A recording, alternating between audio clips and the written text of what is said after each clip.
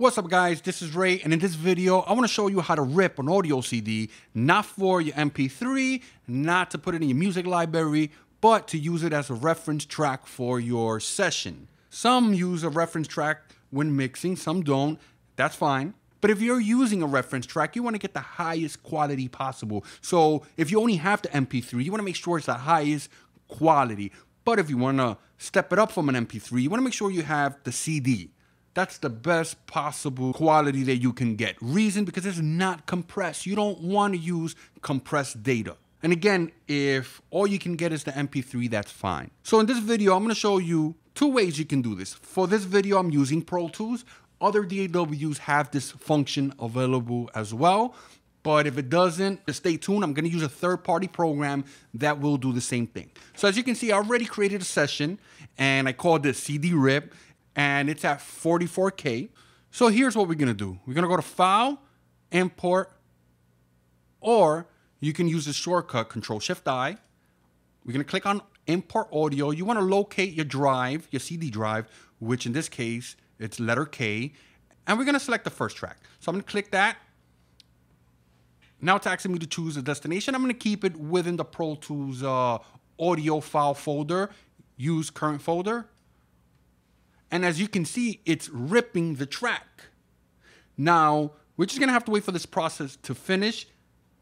As you can see, it's a little faster now. Reason, it just takes the CD-ROM a second or two for it to kick in. All right, so once it's done ripping the audio, this window opens up here. Audio import options, new track, or to keep it in your clips list or your regions list if you're using an older version of Pro Tools. So you know what, let's just press OK on new track and check it out. That's the track that we just ripped, we imported. Now all you have to do is save, and you can take out the CD, put the next one in, and you could just keep importing tracks for your reference. So let's say I wanted to do another track. Let's say I had another CD. I'm gonna use the same CD, by the way. I'm gonna go back to drive K, and I want track 7. Click track 7 and let it do its thing.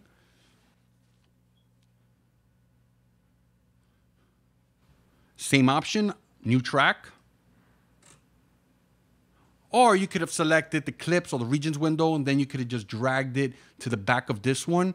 And I should have done that, but you know what? That's fine. So let's just put it right here, and I could get rid of this. All right, so let me show you what I'm talking about. So this time I'm gonna select the clips window or the regions window or regions list. I don't remember what it was called. So we're gonna put it in the clips list. Press OK, and nothing happened. But you have to come down here, open this window, and check it out, track 10. So now I can drag it right here, and now I have track 10. Pretty nice. So as you can see, it's very easy to do this with Pro Tools. If you have a DAW that doesn't have this capabilities, then I'm going to show you another way to do this. Now, if you have Pro Tools, you don't necessarily want to open Pro Tools every time just to do this. You can use another program.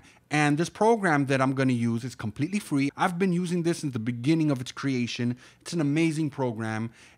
With Pro Tools, you can select multiple tracks. With this, you can select multiple tracks as well. So if I want to rip track 1, 3, and 10, I can do that. Or I can select all. Now, let me remind you, you can do the same thing in Pro Tools. So once I select those, I'm gonna create a new folder on my desktop, and I'm gonna call it Audio Rip.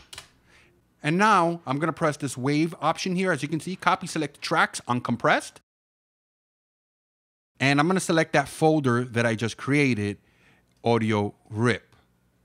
My apologies for all the noise in the background. Like I said the other day in another video, there's some construction going on. There's nothing I can do about it. I just swapped mics. I'm using my 58. Hopefully that reduces all that noise. But as you can see, the process has started.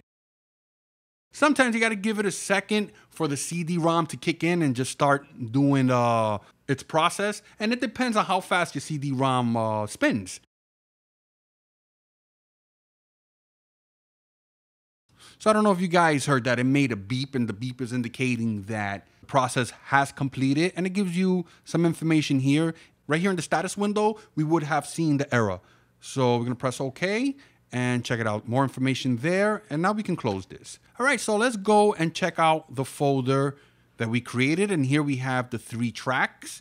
Unfortunately, I cannot play any of these songs. Take my word for it. Everything works the way it's supposed to. It sounds the way it's supposed to. Check the file size, 70.3 MB, which stands for megabytes. A normal MP3 rip will be about 3 to 4 megabytes.